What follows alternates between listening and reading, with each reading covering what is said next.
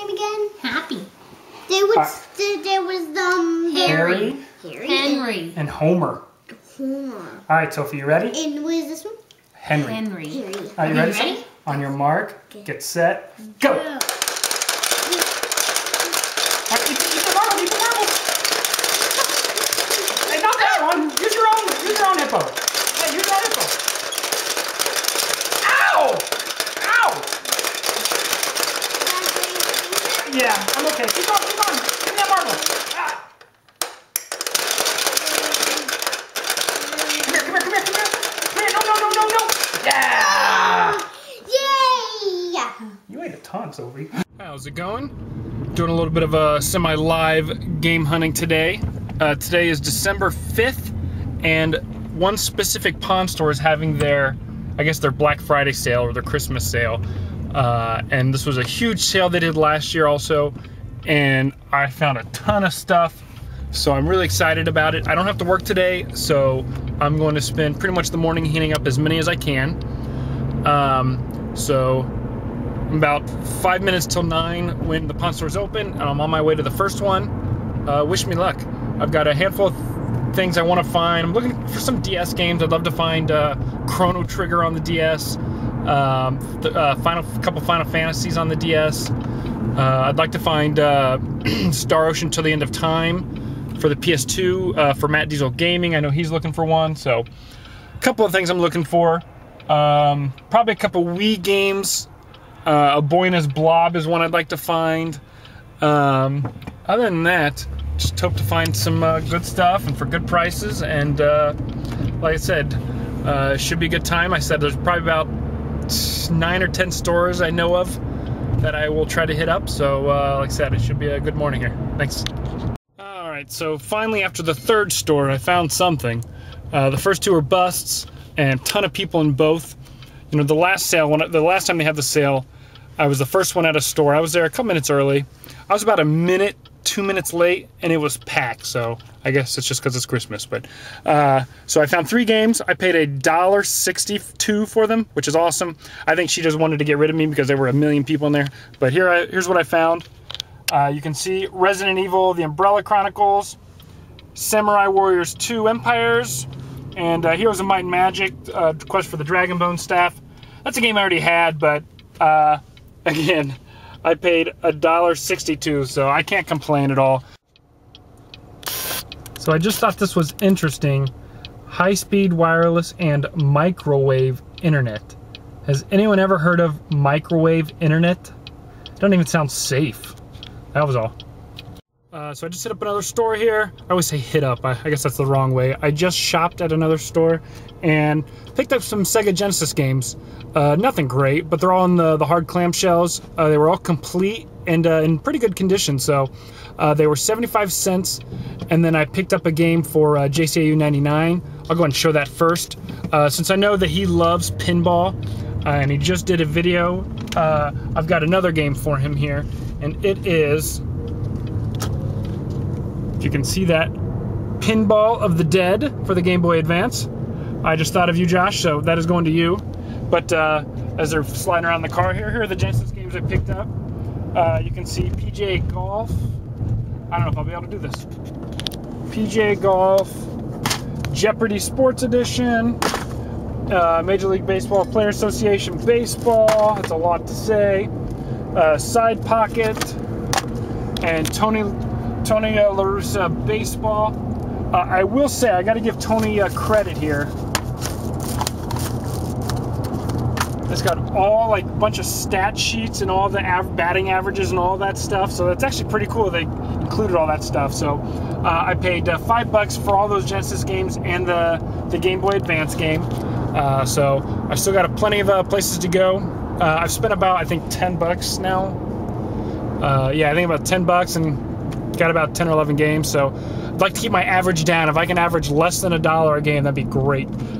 So I had some lunch, went to a few more stores. So I've got a few things to show you.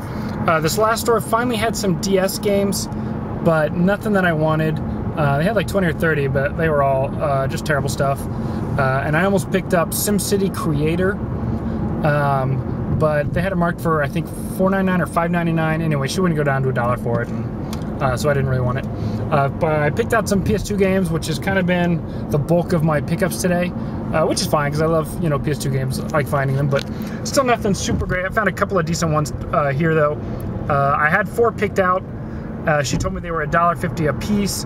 I asked if she would do $1 each on them, and she told me if I picked out 2 more games, then I could do $1 each. So, picked out 6 games here, and they're all complete, which is cool. You know what? I didn't really look at the discs. I hope that's not going to be an issue, but let's go through them here.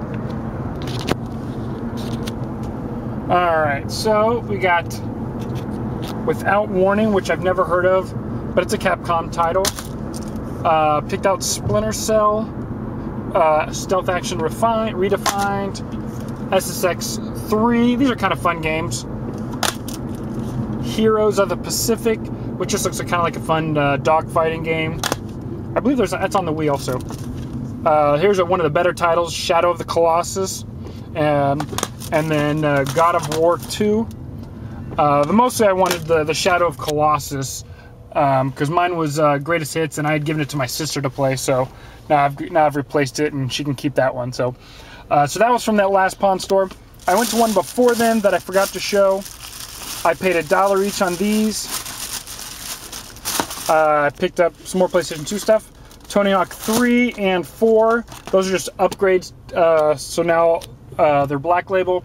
I believe I only have one more Tony Hawk game that's Greatest Hits that I need to upgrade. And I can't remember which one it is right offhand. But so then I picked up Stuntman. It just looked interesting.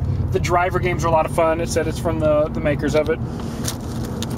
And then for my daughter, Crayola Colorful Journey. This was $1 also, so it'll be fun, silly for her to do. So again, a lot of PS2 games. I'm still averaging $1 a game, which is pretty decent. So, all right, I just went to probably my favorite store of lately. This is the store where I found Worms Armageddon for a couple of bucks, and so I was really excited to go here and see what they had. And the guy comes over to help me as I'm looking at the games, and they had a bunch of games. They probably had 100 DS games laid out. Only a handful of them were good. I picked up one, and then they had Super Mario Advance 3, Super Mario World, whatever one is Super Mario World for the Game Boy Advance. They had that and 3 Pokemon games, but the Pokemon games were priced at $25, and that Super Mario Advance game was I think marked at 15 or something, so they didn't go down on those.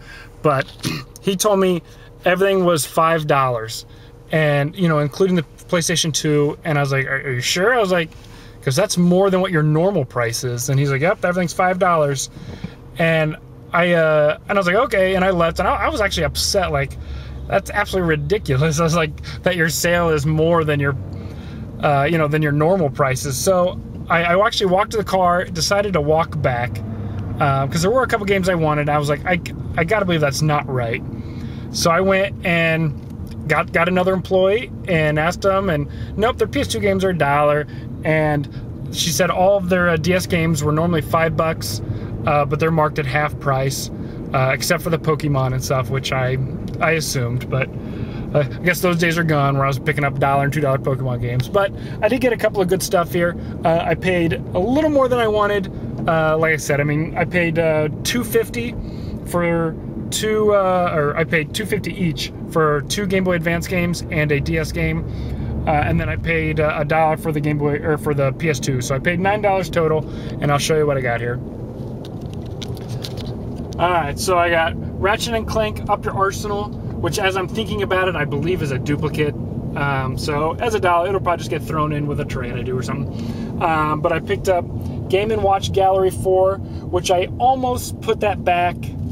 I got the Mega Man Battle Network 3 Blue, and then I picked up Ivy the Kiwi on the DS, which is supposed to be a pretty good game. It's Xseed, which is who makes Last Story and Skycrawlers and Xenoblade on the Wii. So I'm actually a little bit excited about Ivy the Kiwi. But so as you can, hopefully you can see, I paid $9 for those 4 games. I broke my $1 a game ratio that I was doing, but you know, oh well. At least I'm finding some stuff. Glad to at least find a DS game. Those Game Boy Advance games, I don't know if I'll keep those. You know, the Game & Watch, I don't know if they're uncommon or anything. I just know I hadn't seen them in a while. I see the Mega Man Battle Network games every once in a while, and I might even have that one already. I'll have to look, but glad to find some different stuff here. Still another PS2 game, but that's all right. So here are my pickups from the Customer Appreciation Christmas sale the Super Pawns were having. It is 34 games. We'll just kind of do a quick pan over. So Dynasty Tactics 2 and Ratchet & Clank. Sorry about the glare. iNinja, Without Warning, God of War 2, Shadow Colossus. These are all complete, which is really cool. Battlefront and Battlefront 2, Halo 2, Tony Hawk 4, some Genesis stuff here, Side Pocket, Cat, some more baseball, Jeopardy, Tony Hawk 3, Halo 2 Collector's Tin, Roller Coaster Tycoon, Heroes of Might and Magic, SSX, Yakuza 2, Pac-Man World 3, Samurai Warriors Empires 2, Vice City with the map and the manual, and then some Game Boy Advance and a DS game. We got for JCU 99, it says Pinball of the Dead. That's for him. Mega Man Battle Network 3 Blue, Game & Watch Gallery, and if you can see that, I'll try to get a better view. Nope. It's Ivy the Kiwi. It's just hard to read. So that is from my you know, Super Pawn Super Sale. I picked up 34 games total, and I paid $37 total. So all in all, I mean, it was definitely great deals. But like you know, you probably saw, like, nothing super spectacular. The Yakuza 2 was kind of cool to find. I was glad to find Star Wars Battlefront 1 because I needed that. The Shadow Colossus. So, you know, again, I was happy. Had a great time. That's all that really matters. That's for you, Gabrielle Minogue.